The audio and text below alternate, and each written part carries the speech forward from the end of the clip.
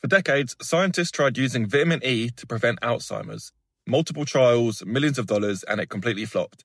It turns out we were looking in the wrong place. Vitamin E only protects one type of molecule in your cells, lipids or fats. But oxidative damage, the kind that drives dementia and aging, destroys everything. Your DNA, your proteins, all of it. So it's like trying to fireproof a house by only treating the curtains. So there's this compound called ergothioneine that was discovered in the 1980s and then basically forgotten.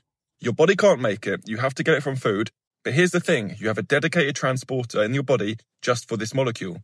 Also, your kidneys actively recycle it instead of peeing it out, and evolution doesn't build specialised machinery for nothing.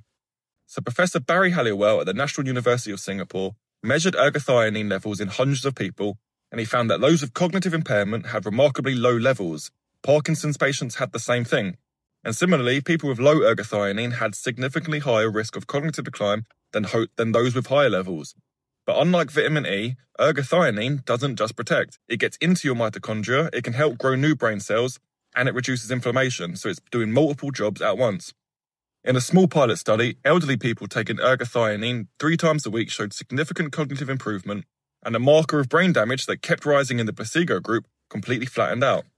The study was too small for firm conclusions, but the signals are definitely promising. So where do you get ergothioneine? Mushrooms. Oyster mushrooms, shiitake, lion's mane, they're all loaded with it.